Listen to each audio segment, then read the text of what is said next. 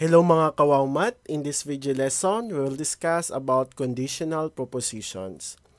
Our objective is to illustrate different forms of conditional propositions.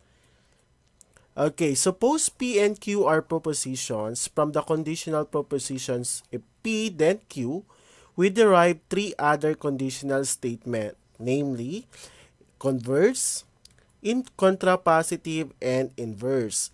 So kapag meron tayong given na conditional statement, makukuha natin yung converse by getting the using this, no? Q, if Q then P. And then also, makukuha natin yung contrapositive statement. Yan naman ay gagawin natin if not Q, if not Q then not P. So yung inverse naman, if not P, then not Q. So, dun sa previous video lesson natin, dun sa example number 5, dinerive natin, no? We verify na yung P, if P then Q, ay equivalent, meron dung dalawa na equivalent sila. So, mamaya, na ipapakita natin. So, using the truth table values, no? The Low's theorem of the equivalent values, so, pwede natin kunin, no, na ito, yung P then Q ay equivalent sa, so, yung conditional statement natin ay equivalent sa, saan? Okay, sa contrapositive, no? They are equal. So, yung truth values nila ay equal. So, gamit itong table of, yung lows na to, yung mga, ito, no, yung truth tables natin. Okay, so pwede natin i-derive na ito ay equal dito. So, first, ano yung pwede natin gamitin dito? The switcheroo law, no? Pwede natin, yes, that is correct, no? Pwede na, kasi yung P, P then Q, so magiging ganito siya, not P or Q. So, switcheroo law ang first na gagamitin. And after that, okay, so mula dito, okay, pwede tayo okay, after nito, yung not P, that is Q. So, not P, that is Q. And then, itong Q natin, gawin nating not P. So, babalik na rin lang natin. Kabaliktaran lang, no? Not P, then Q. And then, that's the De Morgan's law. And then, after that, i-negate natin. Yung Q natin, pwede natin kunin yung negation nito. Okay, so that is negation of Q, negation of the negate of Q, so parang negative times negative yan, so that is positive. So magiging ano na lang yan.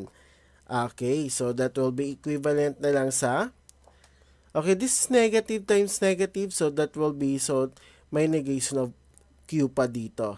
So I think, wait, tanggalin ko lang yung isang symbol class. Okay, so after gamitin natin yung double negation dito. After nyan, gamitin natin yung double switcheroo. Okay? Gamit yung double switcheroo. So, from mula dito, so magiging ganyan na lang. So, not Q. If not Q, then not P. So, they are equal. So, pwede nyo balikan yung previous video lesson natin kung nahihirapan kayo sa ganito. Dahil may truth gamit naman yung truth table natin na verify natin na they are equivalent. Okay, next is, ito naman, if Q then P. So, equivalent naman siya sa, if not P, then not Q. So, first, since ito yung given natin, using the commutative law, no? Using the commutative law, pwede natin pagbalik na rin, na? Commutative law. And then, after that, using the double negation, so, i-double negation natin. So, ito ay commutative law, no? So, ginawa natin using the commutative law. So, first, ginamit natin yung switcheroo and then nag-commutative law tayo. Pinagbaliktad natin. And then, next is, kunin natin yung double negation, no? The double negation nito, that is, okay, so, and gamit rin yung switcheroo. Okay, gamit yung switcheroo natin. So, ibig sabihin, yung if Q then P ay equivalent sa not P, if not P, then not Q. Okay, consider the following true conditional. So, ito lang ang lagi niyong tandaan, class, kapag ganito, kailangan ma-identify niyo yung P natin sa Q. So, dito, kadalasan, makukuha natin yung P after ng word na if. Okay. So, yung P natin, makukuha natin after sa word na if. Okay, yun, kasi conditional statement to eh. Okay, and then, yung Q natin, after ng word na then. Okay, kung sa grade 8, di ba? Ito yung hypothesis natin at ito yung conclusion natin. So, yung P natin is the hypothesis and Q yung conclusion. Ngayon, tingnan natin, class. Okay, kunin natin yung tatlong conditional statement. Okay, so we need to find the converse, contrapositive, and inverse. So, first, yung P natin, kailangan natin ma-identify. So, Lance is in grade 11. And then yung Q natin, he is a senior high school student. So, kapag kukunin natin yung converse, contrapositive, and inverse, so susundan lang natin yung mga, ito, yung parang formula, no? Parang formula yan, no? That is the, itong symbol na to, yung magsasabi sa atin, yung mag-guide sa inyo. So, to find the converse, so that is if Q, then P. So, yung Q natin dito ay ito, at ito yung P, tama? So magiging ano natin dyan is, if Lance is a senior high school, so nauna ito, para babalik na rin nyo lang yung conditional statement natin. Pag converse, class, babalik na rin nyo lang yung conditional statement natin. Okay, so if Lance is a senior high school student, then he is in grade 11. So binaliktad lang, no? Ito yung given natin na conditional statement. And then, pag kinuha natin yung converse, babalik na rin lang natin. So, kung titingnan natin, this is not necessarily true. Kasi, class, kung senior high school yan, so pwede rin na si Lance ay grade 12. Tama? Kasi yung senior high school ay pwedeng nasa grade 11 siya or nasa grade 12. Ang contrapositive naman, class, ito, yung gamit yung converse, lalagyan lang natin ng word na not. Kasi, di ba, Q, tapos dito may negation. So, parang gagawin nating negative, no? From positive to negative. So, since may negation siya, kung dito ay, if Lance is a senior high school student, lalagyan lang natin, kadalasan ang ginagamit nating word is not. Okay? If Lance is not a senior high school, then he is not in grade 11. And that is true. Tama. Kasi, class, bakit? Kung ibig sabihin, si Lance, kung hindi siya senior high school, hindi rin siya grade 11 student. Tama? Okay, so that is true. And then, yung inverse natin, if Lance is not, so susundan lang natin. So, yung P natin is Lance is in grade 11. So, lalagyan natin ng not. No? If Lance is not in grade 11, then he is not a senior high school student. At hindi rin yan.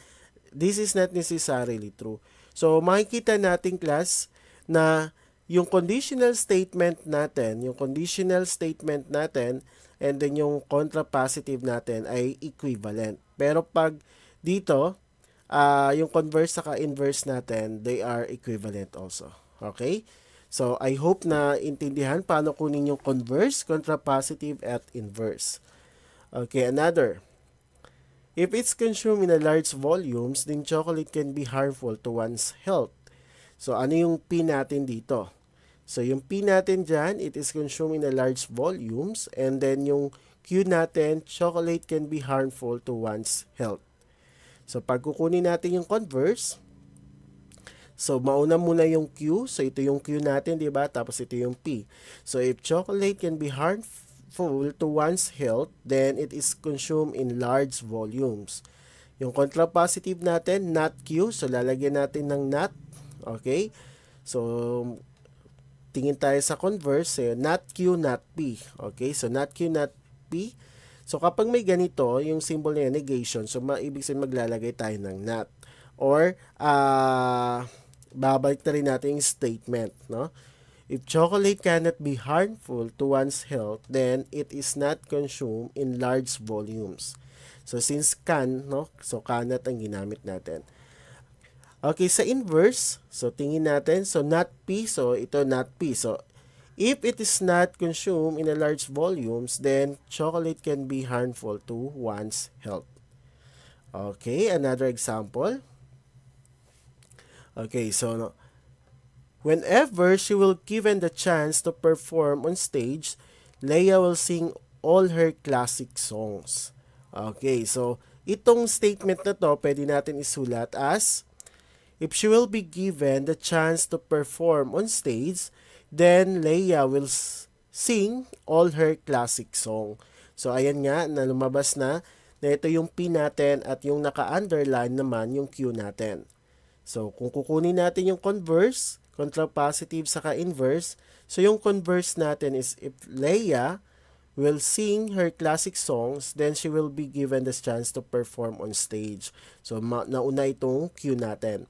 And sa contrapositive, not Q, if Leia will not sing her classic songs, then she will be given, no? She will be given dapat. So, wala ito. Tanggalin natin yan. Okay, so again, so if Leia will not sing her classic songs, then she will not be given the chance to perform on stage. So, naglagay tayo ng not, no? Sa Q natin, naglagayan sa P. Dito naman, mauna yung P natin, so pero lalagyan natin ng not. If she will not given the chance to perform on stage, then Leia will not sing all her classic songs. Okay, another example. If at least one student sleep in class, then Jane give a difficult quiz to wake up the students. Okay, first, ang P natin dito is yung at least one student sleep in a class. And then yung Q natin, Jane give a difficult quiz to wake up the students. Okay, so pagkukunin natin yung converse, if Jane gave a difficult quiz to wake up the students, then at least one student sleep in the class. Pero kapag kukunin natin yung contrapositive, if Jane did not give a difficult quiz to wake up the students, then no students sleep in the class. Kasi dito at least one. So dito, no student. Okay? Yung inverse natin, if no students sleep in class, then Jane did not give a difficult quiz to wake up the students. Okay, this is the last example. If there are no corrupt people, there are no poor people. Okay, so yung P natin are there are no corrupt people, and then yung Q natin, there are no poor people. Okay, so kung kunin natin converse, if there are no poor people, then there are no corrupt people. And contrapositive, if there are...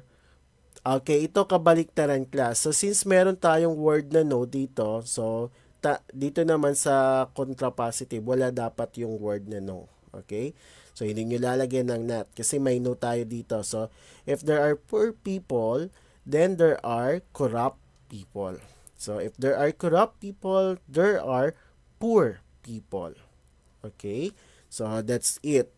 How to determine the converse, contrapositive, and the inverse of the conditional propositions. Thank you for watching this video. I hope you learned something.